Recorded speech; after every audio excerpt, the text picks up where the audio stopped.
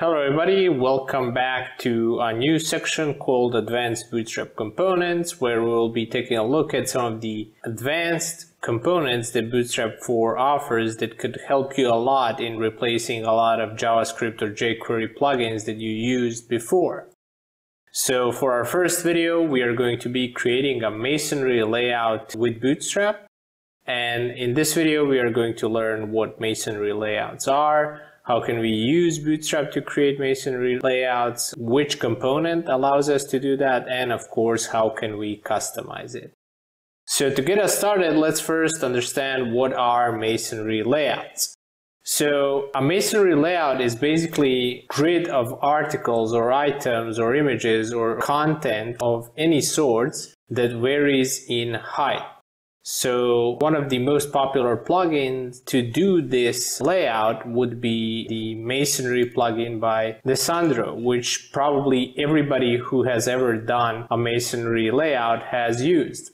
And this plugin essentially allows you to have this very interactive layout where essentially you have various image sizes or text sizes and stuff like that that you can essentially use. So like you see right here, these layouts vary in width and height and stuff like that, but the most important and the most complex part of this was variable height. So it was previously impossible to do variable heights with pure CSS and make everything look great and awesome. So luckily with Bootstrap 4 and the advent of Flexbox, we can actually do that without any problems and any JavaScript. So to help us with that, we're going to be utilizing the Bootstrap card component, which I think is probably the most powerful component in Bootstrap 4 that you can use, because it does come with a lot of options out of the box and with a lot of variety that you can use. And one of those varieties is actually called card columns. So card columns is essentially a variation of the card layout. There are three card groups: decks and columns. If we take a look at the columns, it even states that it is a masonry-like layout, and it points to the plugin that I just showed you. And essentially, as you can see, we do have a lot of these variable heights right here. So for example, this one has an image and some title and text, and this one only, for example, has some text. And as you can see, nothing is breaking. So no layout is broken, everything looks perfect, and it will continue to look perfect, again, thanks largely to Flexbox. So if we take a look, I've already created a little sample page where I'm just pulling a few images from Unsplash, as you can see. And I've added an article list in our case, which has a few variations with images like these three. Then we have some without the image, and then we have this block quote layout. And as you can see, nothing is breaking, everything looks perfect, and when we go down to a smaller size, everything will still work perfect because we're actually using Flexbox, and by default this becomes responsive on a mobile phone.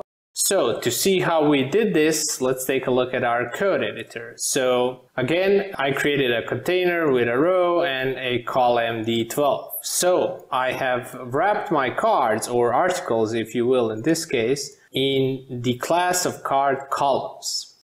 So, and inside of this we have our cards, and the best thing is, again, you could have variable content inside.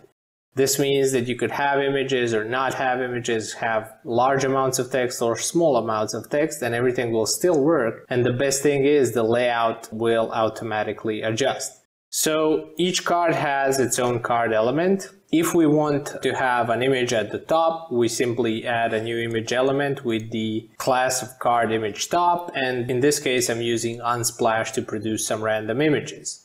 Then inside we have probably the most important element of any card is card body. This is Unsplash to produce to have, so I don't actually recommend using cards without this because it does set some padding for you, but more importantly, it keeps the content of the card in a Flexbox element so that everything looks great. And then we have a title and some text. For our next card, for example, we have just the title and the text and again. So it's really, really simple to use such a powerful and complex layout that required JavaScript before with just a few lines of code. And when I say the layout will automatically adjust, again, if we, for example, toggle our developer tools and take a look at what is going on, we will understand that, for example, this is actually using the CSS columns layout to have 3 of them. We can, of course, have 4 of these or just 2 of these. So this has nothing to do with Flexbox, but is actually using a well-known and established column layout. But then for the cards, they are actually using display inline block to make sure that everything works appropriately.